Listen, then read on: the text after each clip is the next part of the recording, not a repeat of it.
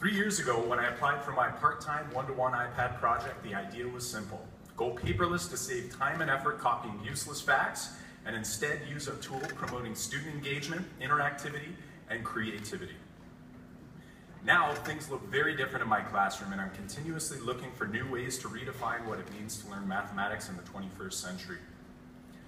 When students walk into my classroom, they grab their iPad for the period, click on a web clip to our course website, and download a math task template.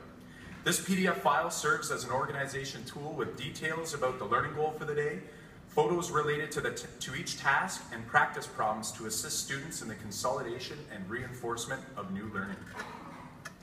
A quick tap on the screen allows students to open the file in GoodNotes 4, a great app allowing users to annotate directly over any PDF file.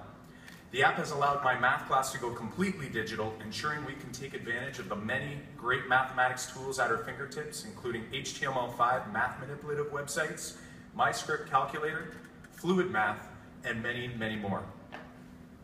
Creating materials involves snapping photos and capturing video on my iPhone to make math real. These resources are then modified and enhanced on my MacBook Pro using a variety of apps, including Keynote and Final Cut Pro, to help students visualize the math we are learning prior to introducing their algebraic representations. Each lesson begins with a minds-on, providing an opportunity to revisit the learning goal from the previous class while scaffolding to the next. Diagnostic and formative assessments can be completed instantly with tools such as Socrative to determine where students are comfortable and where more attention is required. The discovery portion of the lesson often involves a media-rich, real-world problem requiring student collaboration to solve the task through the inquiry process. Students come up with very unique ways to solve the problem with many steps and calculations required. The digital format of our course allows students to share their work via AirPlay to the Apple TV for an experience similar to Bancho, but in much less time. After students share their solutions, we then make connections between them in order to develop a more efficient method involving the algebra related to the learning goal for that lesson.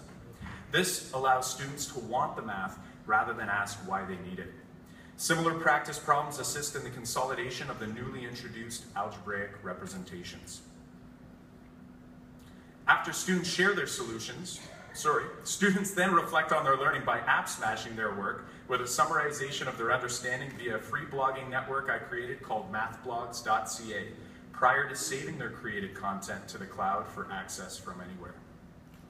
While Apple technology has dramatically transformed the way I teach and my students learn, the true redefinition of mathematics education has just begun.